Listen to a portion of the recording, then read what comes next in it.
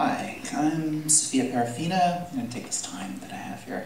Right now I am a geographer for InfoChimps, where we create a lot of data.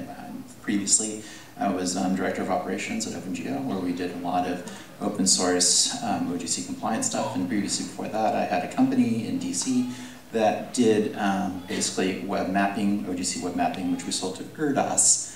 And before that, I worked for InfoChimps, which was the CIA's venture capital fund. At InfoChimps, here's my little personal story. I funded a crap load of money to OGC to develop standards, and I'm here today to actually bash a standard that I helped fund, which is very sad. Everybody's had a very positive, there we go. So that's me, InfoChimps, Sophia Parafina, and my topic is Web Map Servers, or WMS, is dead. So here is the ML guy. He has collapsed over after 10 years of sucking. Okay. Really, I mean, seriously, all the open source projects are building WMS servers. That's not where the technology is going. And I'll kind of go why we don't do that. So what exactly is a web map server? Do you actually get a physical map? I don't think so. What we do is we just get pictures. You know, and apologies to Eric, but yeah, projections really don't matter when it comes to web mapping and making pictures, because all the stuff is we're plotting stuff on a graph. It's not an actual physical map. If I make a measurement on a web map, I'm not measuring real things. I'm measuring stuff and sending parameters to computers. So ultimately, what do I want out of a web map server? I want it something that's pretty, I want it to be very fast, and I want it to scale. I want everybody to be able to use it. So why I want a pony, as always. Please, Daddy, buy me a pony.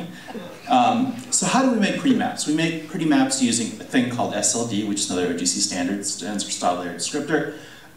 We do it with XML, that's what SLD is. But SLD is really a really nasty, devolved programming language, is what's happened. So in order to make pretty maps, here's the list of numbers of lines of SLD that are required for Oregon out of the OpenGeo suite. OS in a box takes almost 25,000 lines of XML. Now compare that to the number of lines of code that is actually used to serve up or consume this data.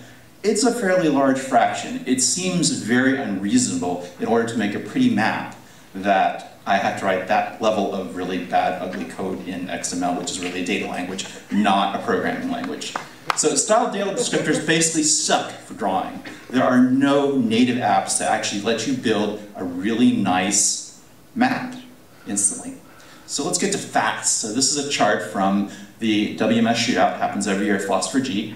Last year we're seeing map server doing about 45 requests per second with 64 clients hitting it. That's not bad, really not bad at all. However, how did they do this? It's basically they configured the hell out of it, and they detailed how each server, each team did that for software enhancements. What I say is that after doing this for 10 years, it's not sustainable, okay? You can't do that in production. So the real question is, does it scale? Does it really scale? Are you being served by WMS servers out there? I really can't find that many production servers out there that are purely WMS, mainly because it just doesn't scale. Even though we're serving that quickly, what's happening is everybody is going back down to tiles, which we referred before. So to paraphrase, it's tiles all the way down. Look at the broadband map, which used GeoServer. All the stuff down there is tiles. Some of the great things people point out to me when I say WMS is dead is that this is really human readable. So stuff like GML is human readable, SLD is human readable. Really, seriously, do you want to read all this stuff in angle brackets? I mean, now look, this is a request to get a map. So I'm not picking on Esri, but you know, I just happen to pull their thing off the web. And so I want a map of oceans, countries, and cities, and I have to tell them what the styles are, tell them the projections, tell them the bounding box. Is it really human readable? I don't think so.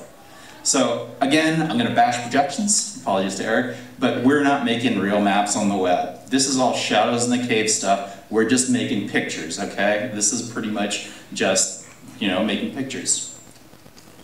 So, whoa, you don't have my font.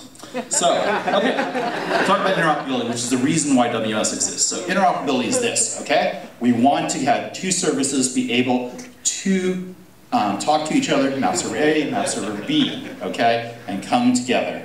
But really, what we want is this nirvana, okay? This is what we want out of WMS. This is the total promise of WMS, is to have this type of union between multiple services.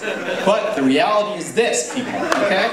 Mainly because WMS itself, the slowest part of it is what every service is in the chain. Your maps are slow, there are vendor options. It really isn't interoperable. So that's my talk, and happy to discuss Node.js.